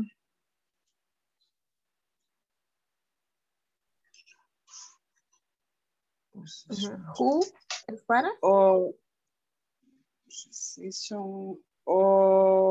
explanation. Vaya, acordemos Daisy. Who quiere decir quién. Entonces, ¿quién? Ajá, para persona. Entonces sería who, peoples. Exactly. Number one with letter D. Me dice el número y la letra. Number one, letter D. Who, people. Okay? Number one, who, letter D, people. Correct, Daisy. Thank you. Number two, please. When? Time? Okay. When? Time. All right. Number three. Where? Position or place. Exactly. Location. Where? Number four.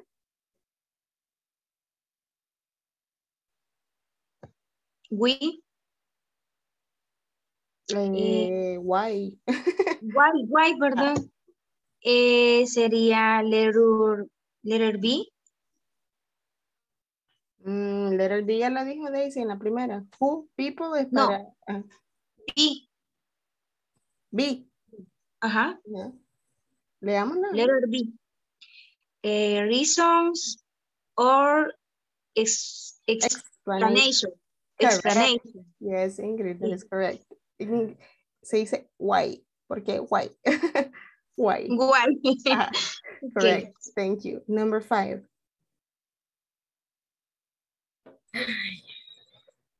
Yo creí que era reason. What? Little G. Manners, ways of forms.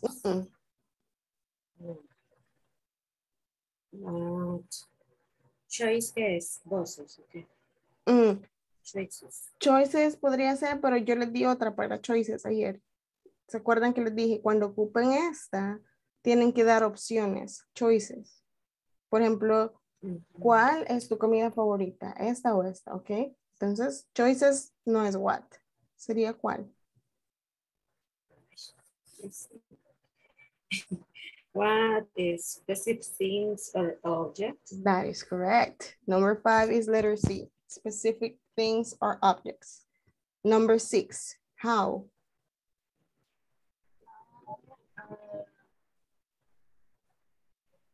Choice. No. How es cómo. How es para preguntar. Belonging or possession. Cuando yo pregunto cómo, estoy preguntando.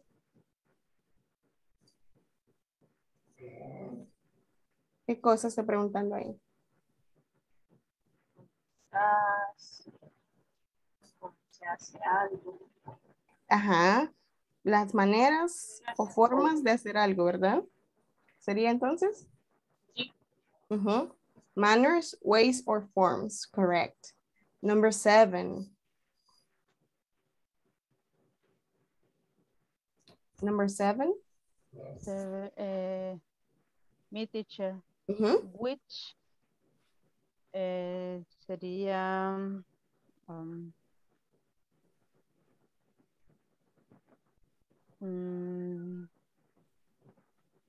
letter. No sé, la E se me ha olvidado, teacher. ¿La E? Y letter E, no. No. No. F. Yes. No me esté preguntando, usted hay que estar segura. Es que Which. sí, teacher, lo siento. Which. ¿Es pero cuál? Which es para choices. Pero, porque pero which en sí es cuáles. ¿Cuál?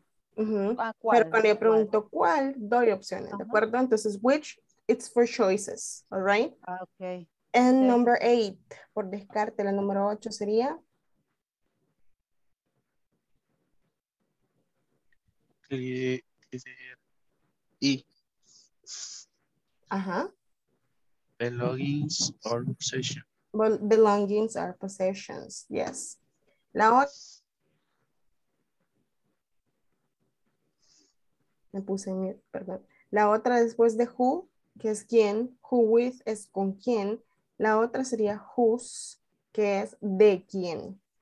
Whose, un ejemplo, whose cell phone is this? ¿De quién es este celular? Whose cell phone is this? ¿De quién? All right. So very good.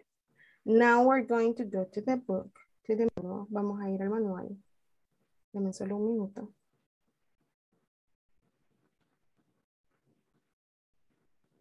And I'm going to share the screen. Le voy a compartir la pantalla. Just a moment. Cuando ya lo estén viendo, libro de texto.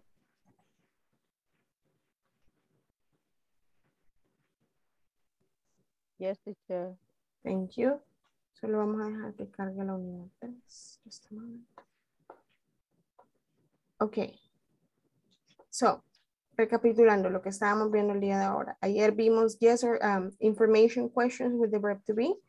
Ahora estábamos viendo information questions with the auxiliaries do or does, dependiendo del sujeto, ¿de acuerdo? Vamos a ocupar 1, 2, 3, 4, 5 readers, 5 voluntarios. Cada uno lee la pregunta y la respuesta que está a la par, para que vean cómo se contestan ese tipo de preguntas específicas. All right, so we're going to go with Joami, you will be number 1.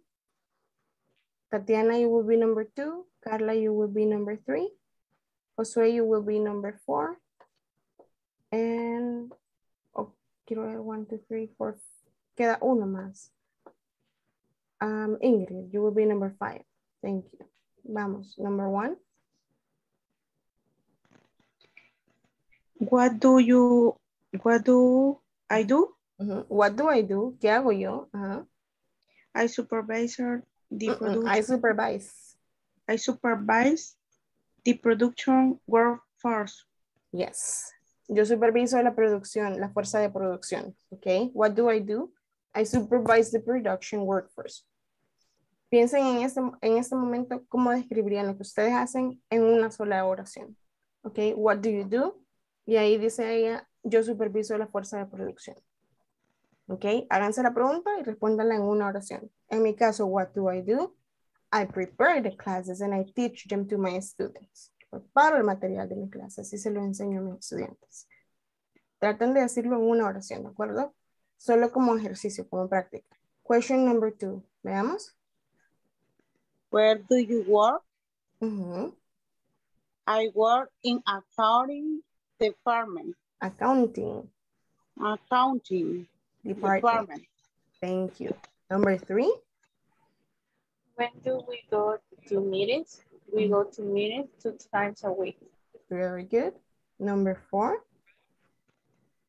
How do they plan the marketing? They investigate the customer's needs. Correct. And number 5. What time do you take ¿cómo se pronuncia? Breakfast. I take breakfast at 8 a.m. Very good. Thank you. All right.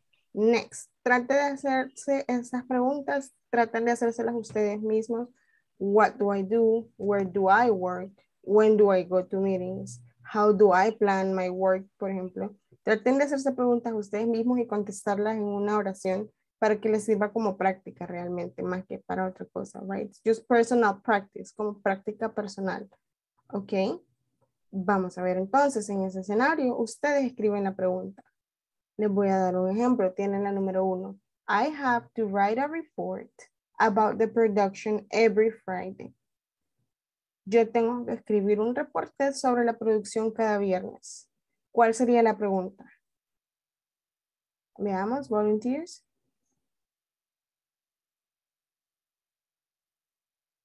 Si yo estoy contestándome a mí misma, yo superviso, yo tengo que escribir reportes sobre la producción cada viernes. ¿Cuál sería la pregunta? What do I do? Exactly. What do I do? I do this and this. Ok. Número 2, miren la respuesta. I work in the blue building. Yo trabajo en el edificio azul. ¿Cuál sería la pregunta?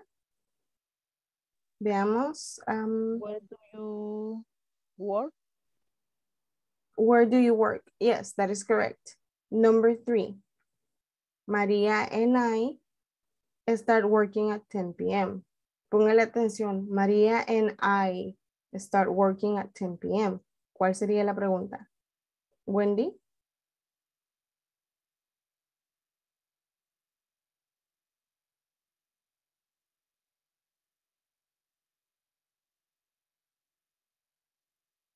Wendy está por ahí. La veo con la mano levantada, pero no sé. Perdón. Okay. What time does you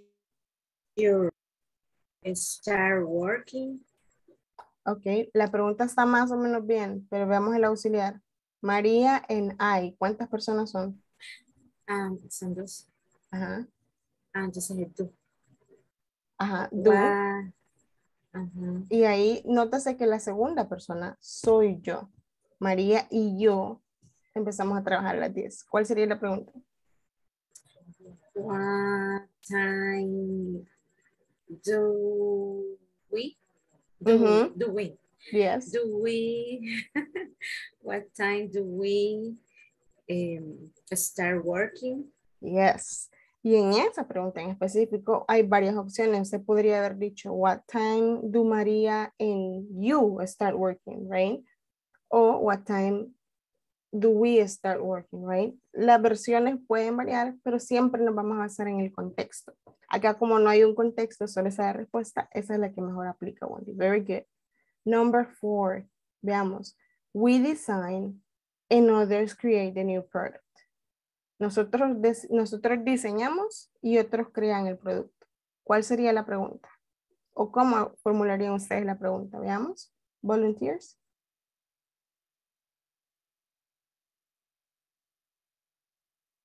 Volunteers, veamos.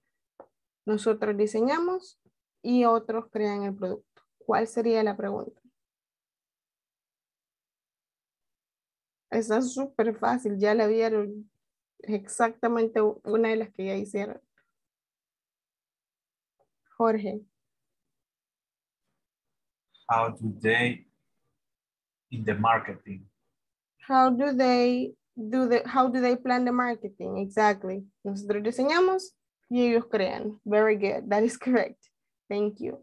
Vamos a llegar hasta acá. Gracias a todos por participar, por haberse conectado, a pesar de este maravilloso sistema que teníamos ahora. Pero me alegra mucho que se hayan conectado todos ustedes. Y vamos a pasar la lista. Give me just a moment. Let's see. We have César Alexander Parada. César Alexander Parada queda como ausente. Cristian Giovanni Martínez. Cristian Giovanni Martínez queda como ausente. Claudia Verónica. Present, teacher. Thank you. Daisy Elizabeth Recinos. Present, teacher. Thank you. Pueden irse desconectando. Elena Guadalupe Andrade. Good night. Good night. Present. Thank you, Elena. Idalia Guadalupe. Idalia Guadalupe. Queda como ausencia. Ingrid Joana Samayoa. Present. Thank you. Jaime Edgardo Palacios queda como ausente. Jorge Adalberto Menjivar. Present. Thank you. José Adolfo. Present. Thank you. José Amilcar. Present, teacher. Thank you. Josué Antonio Mejía. Present. Thank you. Usted no se desconecte, Josué. Carla Patricia Peñate. Present. Thank you. Catherine Elizabeth. Queda como ausencia. Moisés Armando. Present. Thank you. Roxana Beatriz. Present. Thank you. Tatiana Ivonne. Present, teacher. Good Thank night. you. Good night. Wendy Marlene. Present. Thank you. Zenia Floricelda. Present. Thank you. Joanny Xiomara. Present. Thank you. Fernando Esaú. Queda como ausente. Diego Antonio. Present. Thank you. And Helen Daniela. Queda como ausente. Have a good night, everyone. Except Josué.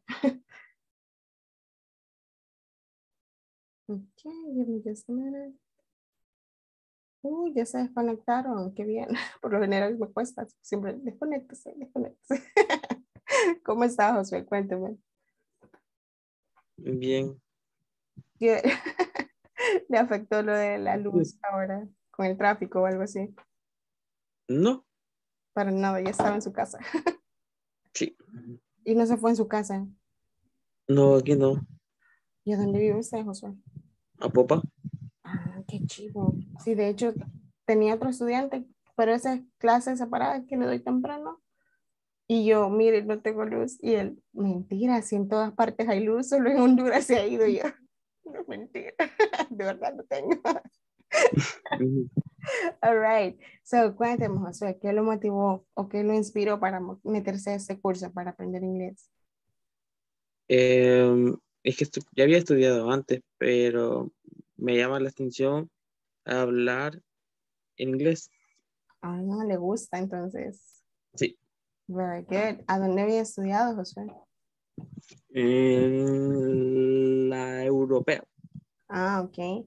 It's a good one also. Pero entonces había empezado y o se le olvidó o dejó de practicar o cómo fue. Dejé de estudiar.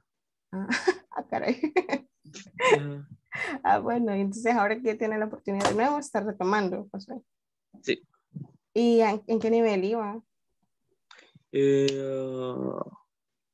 Intermedio. Ok. Sí, El segundo, ahí son 4, creo yo. Sí. Y el último que es como para TOEFL. Ajá. ¿Y eso fue hace cuánto, Josué? Quiero ver. 2 o 3 años que había. All right. ¿Y tiene con quién practicar usted como en su casa? ¿Con quién hablar en inglés, Josué? No.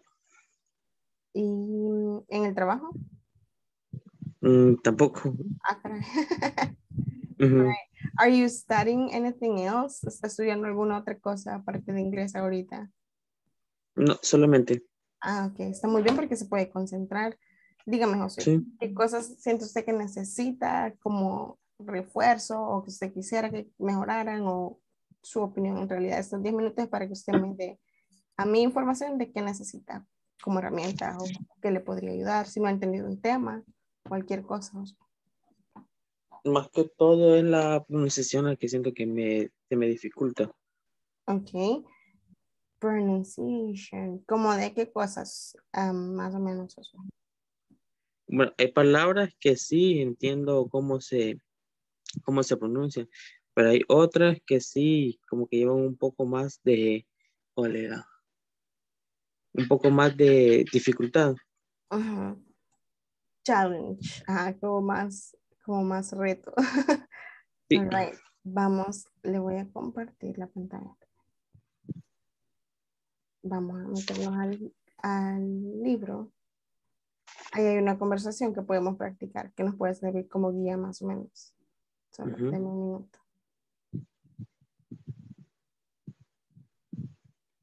Ya le pongo.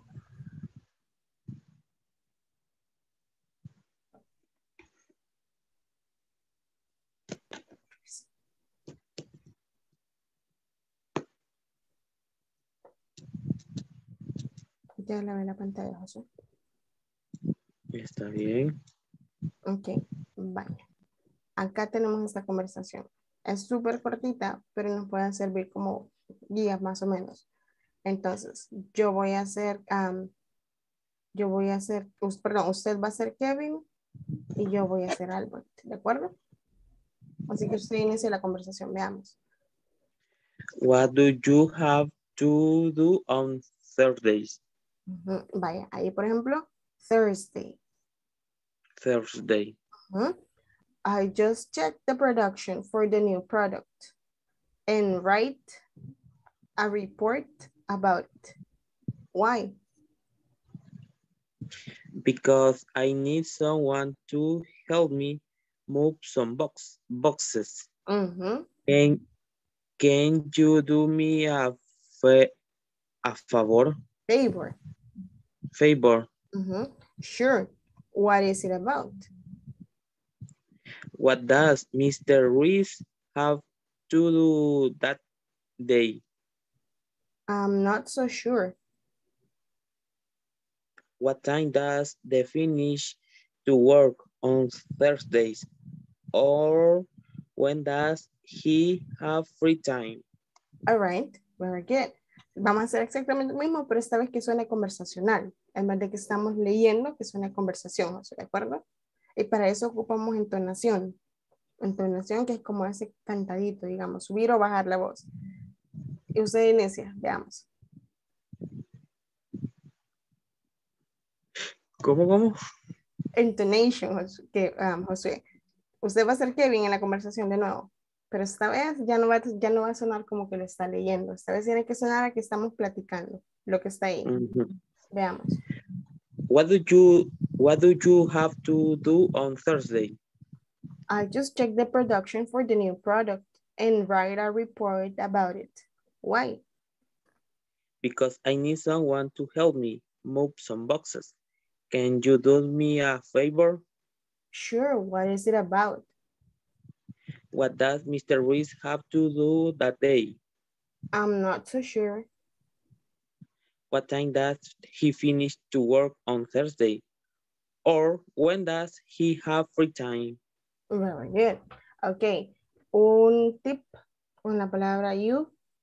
No suena la Y, no suena como you, suena como I, U.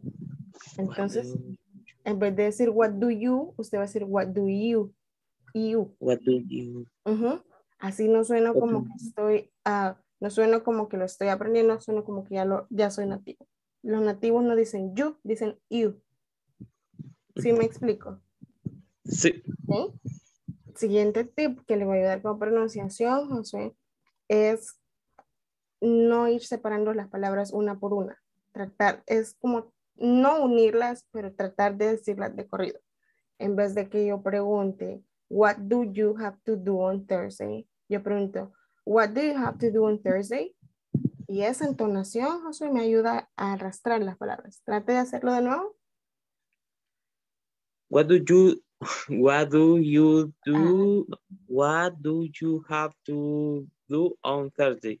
Ok, si se fijó la diferencia entre you y you. All right, that's the first one. Mire, solo con esa, que es como bastante común que lo ocupemos, por ejemplo acá, can you, en vez de can you do me a favor?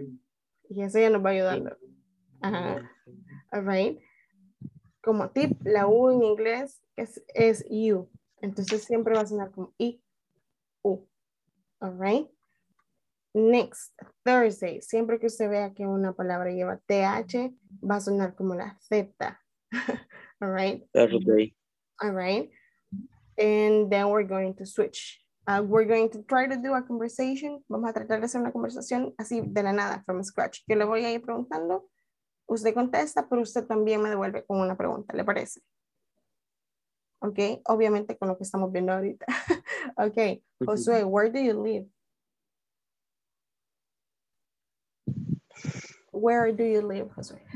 Where? I live in Napopa. Okay. And you? And you? And you? I live in San Jacinto. What is your favorite sport, Josué? My favorite sport is nothing. I don't like sports. I don't like sport. Ok. Ese es otro punto de pronunciación. Si la palabra termina en S, la S se pronuncia. Josué. Por ejemplo, sports. I don't like sports. Yes. Sports. Y palabras como el negativo do not, don't. En vez de don't, don't. Suena la T al final. ¿Ok? Ahora su pregunta. What is your favorite food? Ok. Así como you, el posesivo sería your. Your. En vez de your. My favorite food on planet Earth is tacos. Mi comida favorita en la tierra, los tacos. What about you? What's your favorite food, Jose? My favorite food is pupusas. Very good. Hay dos tips más ahí. Favorite, termina en T, la T suena, favorite. En vez de favorite, Favorite. favorite. Suena la T. Ajá. Yes, hacemos como un mini pausa ahí. Favorite. Ajá. Y de ahí, la palabra que dijo, food, doble O. Siempre que haya dos O unidas, suena una U. Food, book, ajá, look. Así que siempre que vea dos O unidas, suena una U. All right. Así que esos son unos cuantos tips. Ya sabe que siempre me puede reach, ya sea por el celular en WhatsApp personal o en el grupo, en el chat, o sea, cualquier asesoría o duda extra que tenga, ¿de acuerdo? That's going to be it for tonight. Eso va a ser todo por esta noche. Descanse y lo veo el día de mañana. Cuídese, José. Gracias, igual. Bye.